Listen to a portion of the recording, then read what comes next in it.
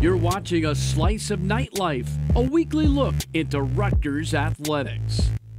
It has been a monumental week in Rutgers athletics. In men's basketball, Coach Steve Peichel and the Scarlet Knights are nationally ranked for the first time since the 1978-79 season, sliding in at number 24.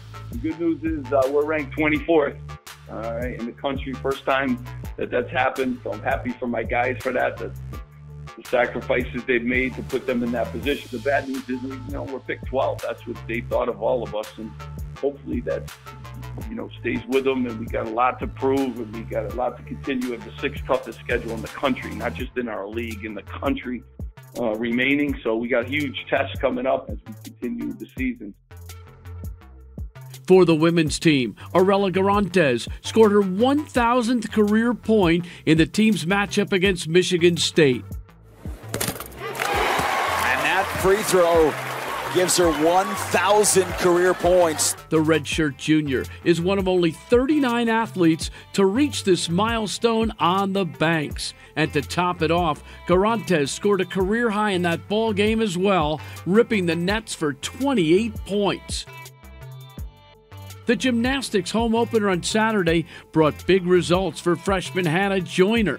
The Maryland native scored a 9.925 on the balance beam, tying the school record for that event, which was set last year by her teammate Belle Huang. And in women's track and field, Rutgers school records continue to fall as junior Courtney Campbell set a new mark in the high jump. And freshman Claudine Smith set the new school record in the triple jump. Stay tuned. Slice of Nightlife will return in a moment. I'm Kayla, and this is what I work for. I need health insurance that makes things easier for my schedule, so I can focus on what matters. This is how Horizon Blue Cross Blue Shield of New Jersey works for me, and him, and her.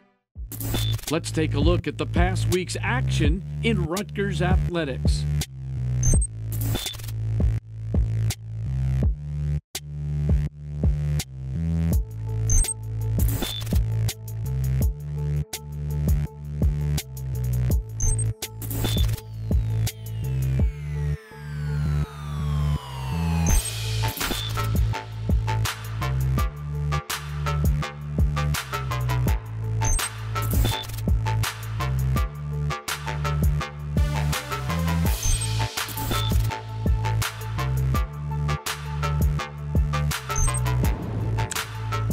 Make sure to come out and support your Scarlet Knights this week on the Banks. And don't forget to tune in again next week for another Slice of Nightlife.